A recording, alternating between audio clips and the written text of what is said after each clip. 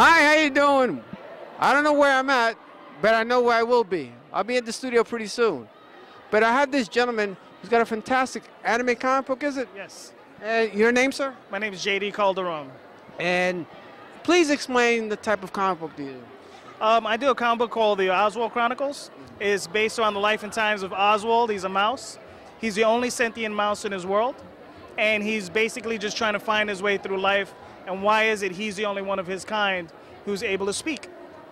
Well, besides that, why animals? Why? I mean, I see a lot of anime comic book people always do animals, never really human beings. How did you get the character of the mouse? At the time when I was writing it, I felt very isolated. I felt very alone at the time. I felt like a mouse. I felt like, I was the only one just alone, and I felt that's why I created him. He's alone. He's the only one of his kind. And basically that's the crux of where he came from. Boy, I feel like Ben. I feel like singing Michael Jackson now. No, seriously, no. But besides that, what are his adventures like in the comic book? He goes through all kinds of crazy adventures. Right now, he's in online.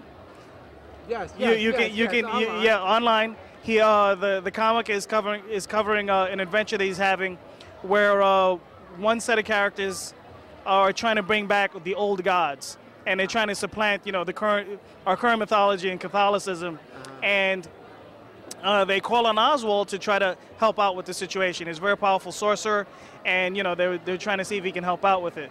So basically, that's just one of his adventures. He has an entire life where he goes through a dream life, where he becomes an emperor. He has an entire life. He has a third life where he's resurrected, and I mean, it's just a crazy, crazy adventure. There's, I think I've written about 20 short stories with him, which are prose, and I have about 4 comics that I've also done, and I'm working on a 5th one now. Now, let me ask you this. Now, I always like to ask this question. Okay. Now, besides, I'll save that question because this is a good one. But the artist for this comic book, who is she, or he or she, and how long she been in the business? Okay. As far as how long she's been in the business, I don't know. I've been working with her for about 3 years. Her name is Jade Gonzalez. She's actually Chilean. I met her online.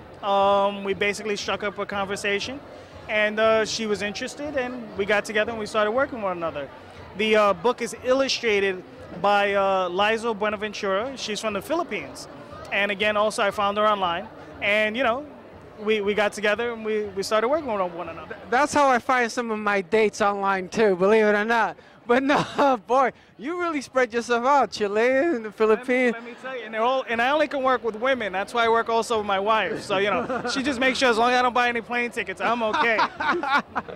No, but, so you write the stuff, and do you give them the concept, or do you read it to them, the concept, and then they draw and they say, okay, this is what I look for? No, I write out a full script, and I send it to them, and, they break it down. They send me the layouts, I look at them, I approve them, and they send it back and they illustrate it. Boy, you know what, ladies and gentlemen? Now, here's the big question of the day, all right? Now, if you had to write me in one of your comic book characters, how would you write me in? What type of character would you put me in as a character? I could see you as an elf. I could definitely see you as an elf. Definitely as an elf. Little streetwise, savvy type of guy.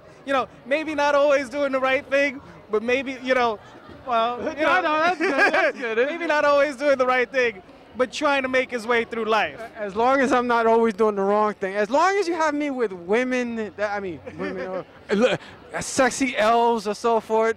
But any sexy animal, I don't care. Even though I'm not into bestiality, don't get me wrong. But in a comic book, you never know. But really, how long have you been in the business doing this? I've been an independent publisher for about 18 years. 18 years. Yeah. And you've done other things besides this one, though. This one's the biggest one. What other stuff have you done? I'm still doing Tall Tales, which is an action-adventure fantasy comic I do with my wife. We've been doing that for about 18 years. We have about 4 volumes of that we've done. We're still working on it. I mean, it's a work in progress that we're probably going to be doing till the day we drop off. Good.